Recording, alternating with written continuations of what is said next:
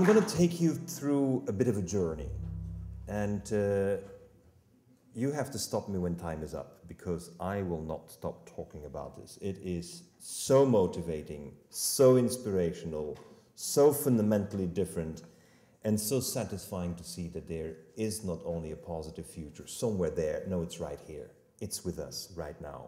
But I'm going to take you through the boring stuff first. The boring stuff is that in '91 I wrote my first article on zero emissions and zero waste. And it was published in Korea. And in '91 I was in the midst of creating my new business called Ecover.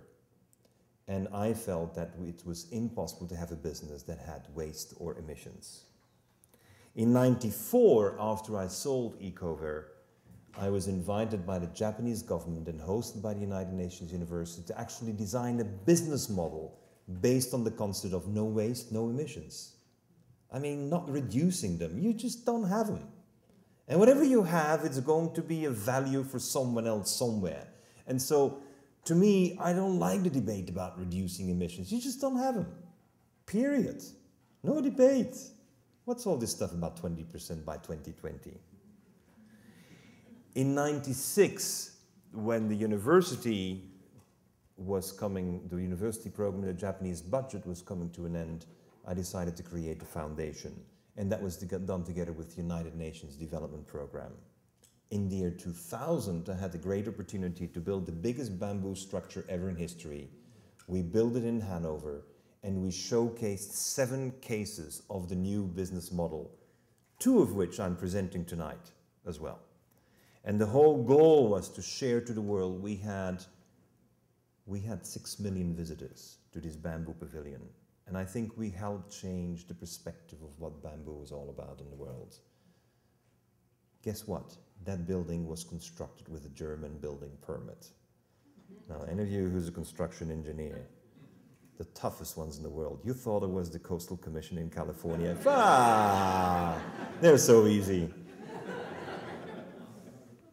In the year 2004, I initiated, on the occasion of the 10th anniversary of our launch of our initiative, Zero Emissions, we started a research program to really identify the best innovations inspired by ecosystems that we need to adopt. So what I'm presenting to you actually is a 6-year research program. And first of all, there was a team of about 25 people headed by Janine Benius, who started feeding us all the information. They know the species, and we needed to have the raw data. So Janine and her team provided us the raw data. Then we took that information to the business strategists, the journalists, the financial journalists, the financiers, the VCs. And we asked them, if you look at all these innovations, where do you see the most innovative business models, competitive business models? Where do you see the greatest environmental breakthroughs? And most of all, most important of all, where do we generate most jobs? We have an economy today that is growing and doesn't generate jobs. That economy sucks. Nothing less. Because in an economy that is not providing income to a majority of the growing youth of this world is an economy that is self-defeating. 2008, 2009, I went around the world and met in person most of the scientists, the entrepreneurs, the people who make it happen on the ground. Go out and see them. There's nothing like having a lunch with someone, spending a weekend with a team, and understanding what drives them, what makes them tick. And April 2010, here we are. We present the book, The Blue Economy. And I think it's very important that we first and foremost say, why do we call this blue? Why not green? Well, if you look at the Earth from the universe, she is blue. And if you're looking at green and green only, then you're only relying on chlorophyll and you're only relying on trees. And ecosystems rely not only on trees and plants, they rely on 5 kingdoms. And the 5 kingdoms includes bacteria, that includes diatoms, that includes algae, fungi, animals, and of course plants. And so we have opted for the green, whereas actually the colors should be a bit more all-encompassing in our blue sky and our blue ocean. They're very blue from looking from the outside. But then people started criticizing me and said, why you're undermining our whole debate about the green economy. You shouldn't be doing that to us. So I had to give him another story. Who's wearing jeans these days? Yeah, I see front row, a couple of jeans. Yeah, that's indigo, right? That's a blue, that's called indigo. You know how in ancient times you made blue? Because the original color pigment is green. And you know what chemistry was used to turn it blue? You peed on it. Urine is the chemical you need to convert green to blue. Well, we're going to talk about toilets, I guarantee you. Now, the green economy all too often depends on taxes and subsidies. And it requires people to pay more and investors to be green angels and not expect returns. Well, excuse me, that doesn't work for the majority of the world. That only works for those who are rich enough so they can do that. But we need to involve the bottom of the pyramid. And the bottom of the pyramid requires you to install innovations that make it cheaper, easier. And we can't make it more expensive.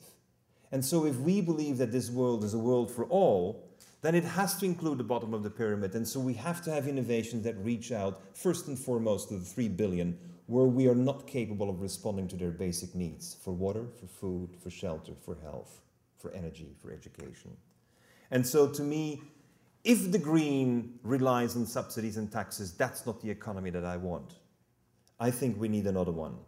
And I think we need one that goes beyond what I did. That goes beyond what I did. And I'm sure in this audience some people will say, I still buy your product. And I have to say, I wish you don't. Because this initiative in '92 featured on CNN, whereby I have a factory that itself was biodegradable. The factory was biodegradable. The product was biodegradable. But what I didn't realize is that biodegradability has nothing to do with sustainability. Because I was cleaning up the rivers in Europe, and even Americans were importing it from Europe and using it here in America, but I was destroying the rainforest. And I didn't know. Unintended consequences that I did not realize. And I didn't want. And I destroyed the habitat orangutan. And I was an environmental hero. I got the United Nations Award for building that factory while I was destroying the habitat orangutan. I mean, hey, they should have put me in prison when I went to Indonesia. And I think this is part of where I really had a hard stop. Doing less bad is bad. We have to do more good. Isn't it simple as an ethical question? And we're not doing it. And why aren't we doing it? Because we're not able to imagine a competitive business model that responds to the needs of all with what we have.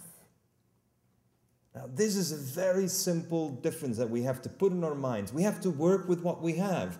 We know already we're consuming more than our Earth can produce. And we see the footprint studies and we just keep on going on. And so instead of saying, you can't do this, you can't do that, you can't do so, what I want to know is, what can I do? What inspires me to do? And I have realized over these years that we cannot expect big business to do it. And many of us, we've known that big business will not do it. Not because they don't want to do it, it's because they can't do it. America, you're the nation that exported the MBA.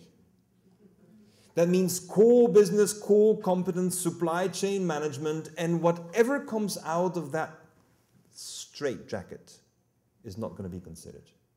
And I'll give you examples later on.